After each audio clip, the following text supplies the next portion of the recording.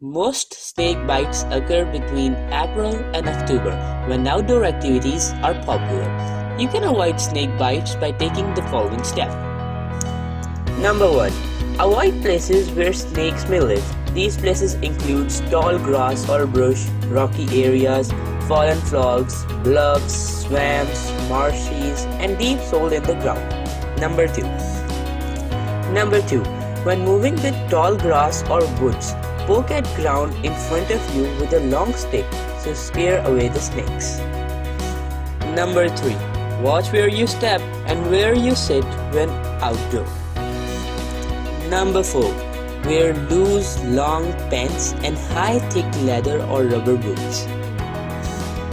Number 5. Shine a flashlight on your path when you are walking outside at night. Number 6.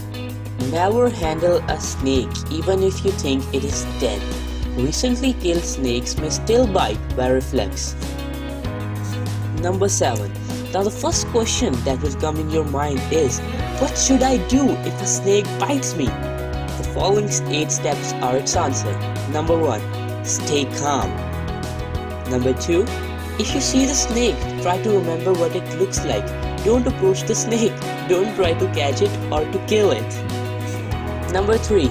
Take off the jewelry or tight clothing near the bite quickly before swelling starts. Number 4. Lift a bitten arm or leg so it is level with your heart.